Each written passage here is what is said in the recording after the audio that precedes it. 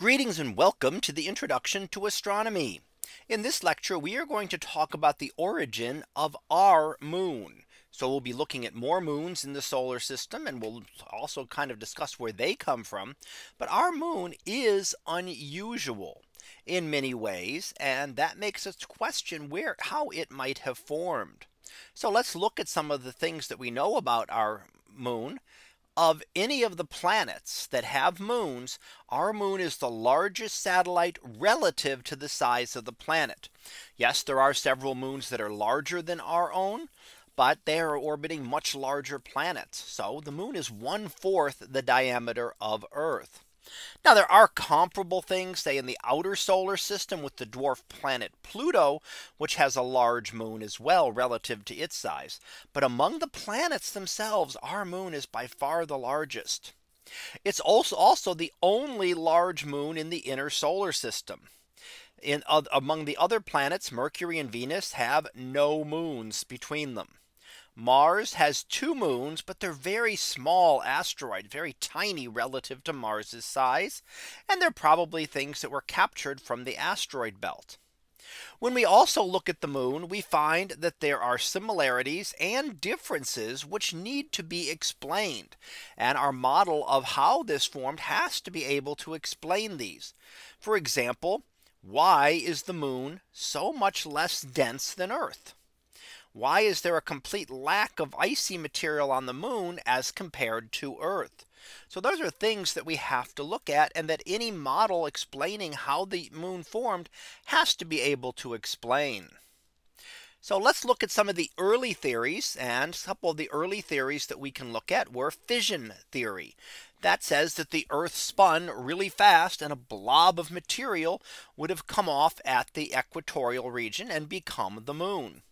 Well, first of all, how could the moon have started spinning fast enough the Earth spinning fast enough is a very good question. However, it would explain some of the things. It would explain why the moon is much less dense than Earth. And that would be because it comes from the mantle and crust of Earth, which are mostly rocky, and that would give it a lower density than the Earth, which has a large metallic core. Another previous theory was what they call the sister theory, which means that the Earth and the moon just formed together in space. Well, couple questions. First of all, why are they so different than in composition? There are in terms of the density and other materials. And in addition, why, if this is the case, if it forms naturally, then why do the other terrestrial planets not have relatively large moons? And then finally, the capture theory, that perhaps the moon formed elsewhere. Well, that could explain why it has a different composition, but it is very difficult to capture an object into an orbit. It can be done. We believe it happens with small moons in the outer solar system. But for an object this large to be captured by Earth into a nearly circular orbit would be extremely difficult. It would have to lose a lot of energy in order to do this. So what do we believe? Our current theory states that it was a giant impact instead that struck the Earth.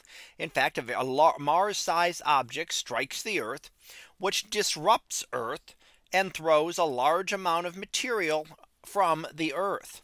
This material would then condense to form our moon. So we had an impact such as shown here, a massive object very early in the history. So just as Earth was forming, this material smashed into Earth. And this can help to explain a number of things in terms of the properties. And here we see a little bit of a video showing how this might have occurred. There's the impact. Material gets spewed out. The Earth there, the cores collide together and merge together. That gives the Earth a larger density than it otherwise would.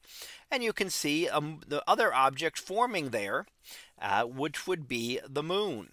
So one object comes way back to Earth, and then the other will become the moon. So This again, this is one way of simulating how this might have occurred in a very large impact. A lot of the material would have fallen back to Earth, but what would have left Earth would have been material that was mostly crust and mantle material. The cores would have collided together, and then the other material would fall back to Earth or be dispersed. It would also explain why there's no icy material there. And that's because the lack of icy material would have been vaporized. Any icy material would have been vaporized in this impact. So this is one way to be able to explain it. And it also explains why the other planets do not have moons large like ours. The other terrestrial planets do not have this. And that would be because it's a very rare thing. It happens to be a collision, a very massive collision between two objects, which is a catastrophic hypothesis, which we usually don't like. But they're worthwhile to explain things that are unusual when an unusual thing has happened like this. So let's look a little bit at how this helps with the properties that we look at of the Earth and Moon system. What do we see? Well, the Earth has a high density, the Moon has a lower density. So the Moon was formed from mantle material. That gives the Moon a lower density, and the metallic cores were not disrupted. In fact, they combined together, making the Earth unusually dense. And the Earth is denser than it should be for its place in the solar system. The Moon has little in the way of what we call volatile elements, things such as icy material. These would have been vaporized. Anything with a low melting or boiling point would have been completely vaporized and lost in this impact. We also see that isotope ratios, looking at the different isotopes of various elements in lunar and terrestrial rocks, are roughly the same. And that says that there should be a common origin between the rocks we find on Earth and the rocks we find on the Moon. And these are things that the collision theory can explain. So is it perfect? Not really, but with any model, it is our current best estimate as to how Earth would have formed a large moon while the other terrestrial planets did not. So let's go ahead and finish up with our summary. And what we've looked at, again, we've looked at multiple theories to explain the origins of Earth Moon.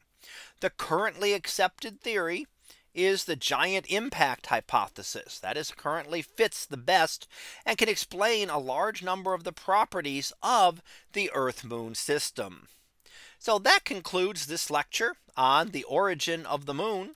We'll be back again next time for another topic in astronomy. So until then, have a great day, everyone, and I will see you in class.